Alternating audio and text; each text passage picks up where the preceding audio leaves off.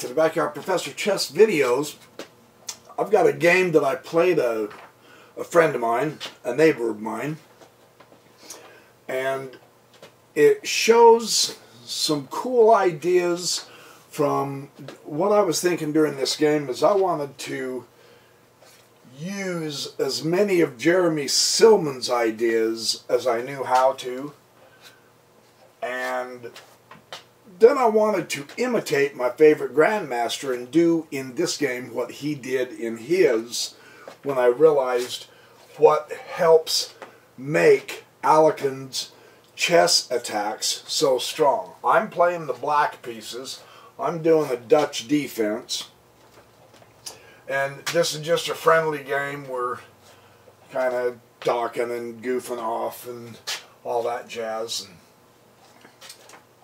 I decided, well, I'm gonna try like crazy to do what I can to incorporate some ideas with Jeremy Silman using the Dutch defense. So he is really focused on doing wing play already. On the other hand, the center isn't exactly wide open. Man, I'm kind of catching a cold. I hope my voice is clear. If I crackle and cackle and sneeze snot all over, I apologize, but holy cow. He fianchettos his bishop, wants to get the long diagonal right through the heart of my position. This is the downside of the Dutch defense, is you close off your center and you really have a tough time with your queen bishop, because that's my bad bishop. Right? It's a little bit more of a cramped position, and it's harder to fully develop your position with all your pieces. But that's the downside. The good side is it's a great defense. He's already flipping his pawn up here, trying to go for my queen side. It's interesting how Silman says, one thing I noticed is, in this game, Silman says where your pawns point is where you want to play, and yet he's pushing the queen side. Of course, then all he has to do is bump that pawn up, and it says go that way. So we'll see what he does, won't we? I decided to stop this right now because I did not want him coming in and wrecking my position on the queen side. I had other ideas, so to speak, right? And he went... Let's see, brings out his bishop, and here, this is one of the, when I was looking at Alekin's games, one of the things that really struck me was how powerful his attack was when he ended up getting both knights on the same side of the board. And it really didn't matter which board. King side, queen side, or the center side. It didn't matter where he put them. When Alekin put his knights together and used them as a tag team, holy cow, it was fireworks. And I thought, hey, if he can do it, I can at least try. I can at least imitate him, right? So I'm going to do this. It's hard in the Dutch to develop this knight out on the queen side. The center is not going to be broken through into an attack on my king.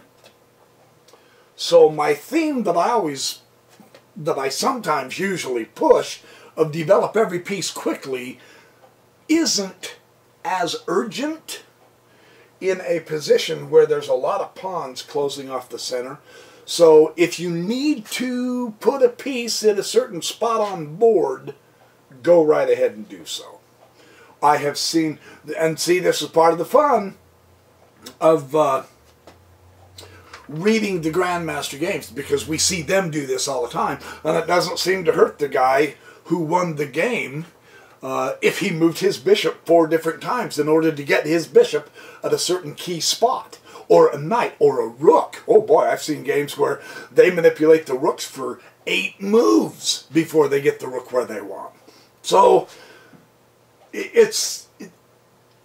there are no hard and fast rules in chess, is what I'm telling you. So, I'm trying to justify myself desperately for what I'm about to do, right?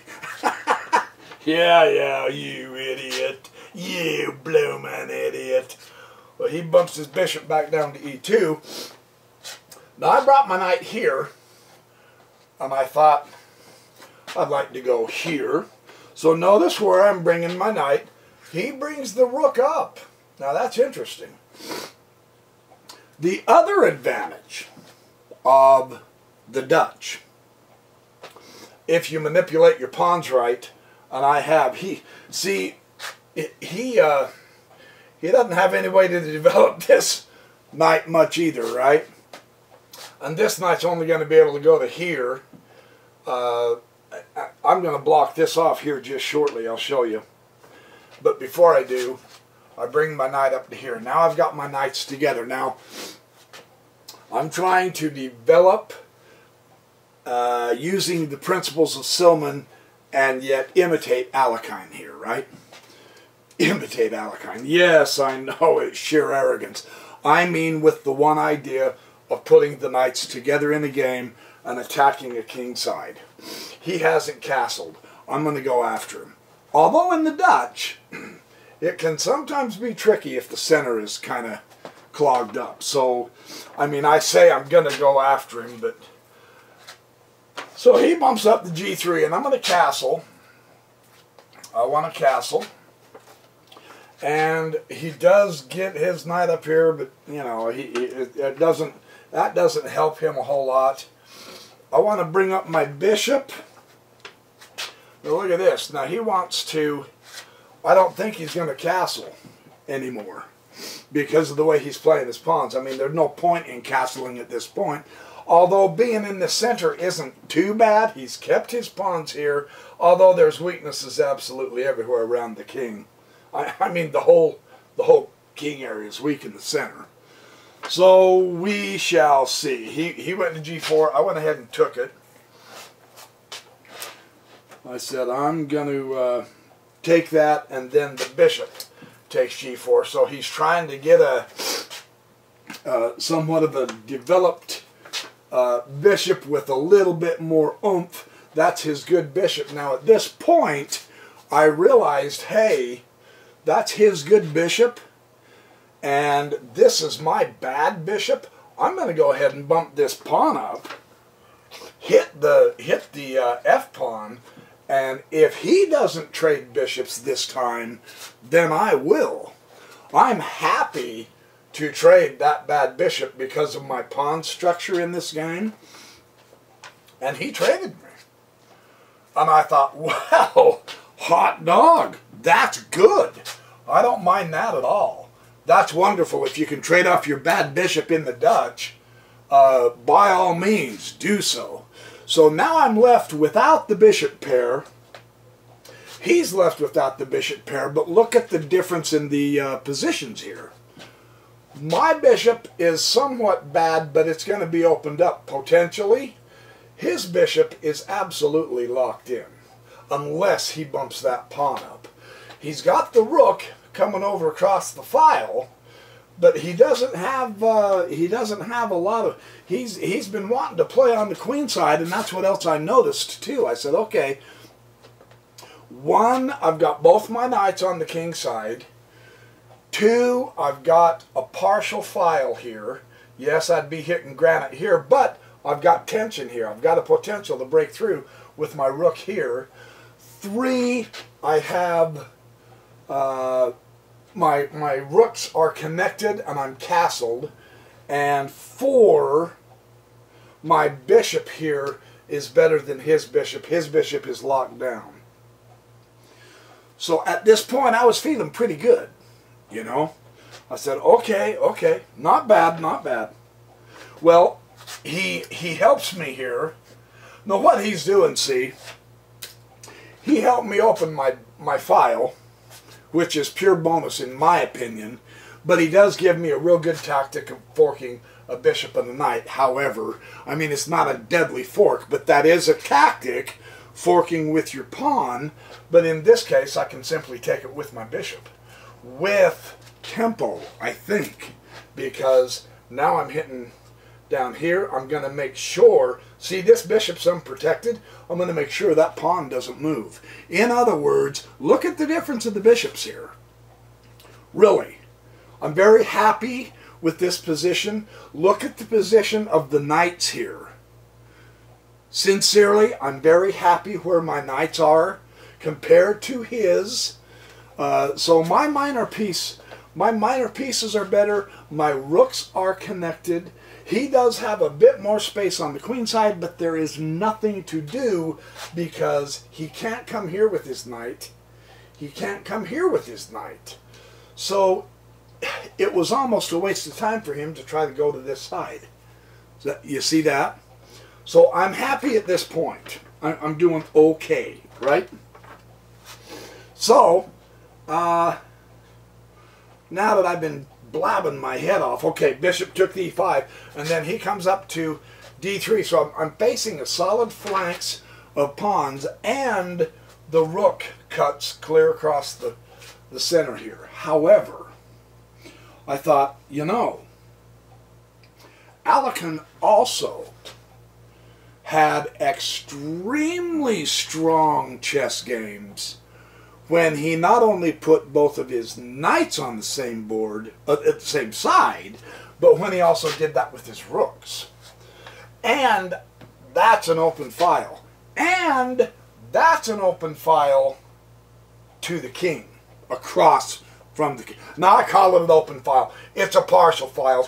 It's open for me because my pawn is not obstructing my rook. That can be a target, right? So now, I am sincerely happy with what I'm seeing here. At this point, I've gotten real lucky. I'm doing okay. He bumps up h3. It's obvious by now he better not castle. If he castles, it's suicide. I've got him. In fact, I think I've got him anyway. I'm getting really, really excited here. Here's my tactic. This is one reason why I wanted to show you this game. I put the knight right there, and you go, wait a minute, dude. Aren't you just giving the knight away? What if he takes you? Right? Was that a wise move? Yes, it was. In my opinion, it helped. I want as many pieces into this attack as I can get, but see, that gives me this check on a fork to the rook. Right? That's a fun tactic to keep in mind, see? So, I figured if he's going to take the knight, then let him take the knight.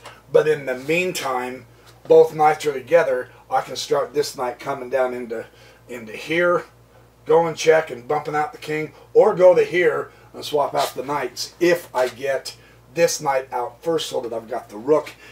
I'm on a real good attack. In my opinion, I thought I was very, very happy with this at this point. Knight comes up to f3 to try to defend or exchange off or whatever you can do because my position here has gotten extremely strong, in my opinion. So I thought, okay, let's give him some pepper on the steak. Let's go check with my bishop. I want to try to get as many pieces in as I can. I have an opportunity here that I think is going to be really fun if I play this right, if I don't mess it up. King f1. I thought, all right, okay, let's think this through. I would like to pin that knight to the king because that would mean I can take that knight, right? What's one of the better ways I can pin that knight? Queen f5 right there. So now I know his knight cannot move because his king would be in check, and therefore I know my knight can take his knight without any repercussions because his queen is not going to retake my knight because then he'll lose the queen. So I'm thinking at this point I've got him. I have this guy. And then he does this. Boink. And I go, holy cow, holy cow. What the heck? What do I do? What do I do? brought my queen over to here thinking I can still pin his knight, but this time to the queen. Because when Alekin attacks, he tries to really put a lot of pieces on the side he's attacking and just really try to find some combinations. And once he starts attacking, he really doesn't retreat very often, so he's really hitting it hard. So that's what I wanted to do. I thought, okay, I'll do another pin here. And then what's he do? Takes my cotton picking knight. Of course, duh. And I'm going, well, alright. Yeah. Now I don't want to take the knight, of course, because the queen will take the queen. I haven't moved this knight yet to give me a protection on the rook. This rook has a good spot to hit a pawn, but now my queen is being threatened, so what the heck. I thought, well, I want to keep the pressure on the king, so I will take the rook with the bishop. And now he starts moving his other knight. He's going to obviously come over to here and try to get in there to help get some central control. And now I went to knight e4. Now look at what I found. I have the angle. I have the wonderful pin on the knight to the queen, right? I also have two files. So I'm pinning the knight to the queen, and what I saw, with the king across from my rook, you know, I'm thinking, gosh, my own knight's in the way, so at this point, get it out of the way, right? And I thought, well, that is not going to do a lot for me, but that will, because what I'm offering is the knight, and so I'm going to open up the file. And he took the knight. My figuring was, if he took the knight, I have a pawn, and then I thought, but there's a better move. What I was trying to do was break through his center, break up his pawns, right? So I sat on my hands and I said, wait a minute, there is a better move here. That's okay, but why leave his knight? Why give him his knight? There's no point in that. Take his knight, put him in check. Absolutely, man. Kapow! And that, his queen can't take the rook. I'll simply take the queen. So now I'm feeling really, really good, and I'm realizing, oh my gosh, I think I've got him. I think I've got him here. King to g3, and can you see now, because of the open files, something both Alekin always utilized in his games when he was attacking, and something Silman says we must do, even a partial open file is very, very useful, right? So I bumped up here and went check. And he went to here, and I simply came down to there and checkmate. So while this isn't Grandmaster chess, and it never will be because I'm never going to get to that caliber, but I'm having a lot of fun improving, I can state truly that what Silman has been saying in his book about the imbalances, my space advantage, you can certainly see how my space advantage on the king side materialized into a good attack, while his space advantage on the queen side didn't really amount to much. And I may be dreaming, and I don't know, maybe I'll be in for a rude awakening, but as I have been playing through the Grandmaster games, when they put more pieces on a side, it just seems to me like they have a better attacking chance. I think it's a matter of just statistics. If you have 5 pieces over here, you notice my opponent had 3 pieces over here.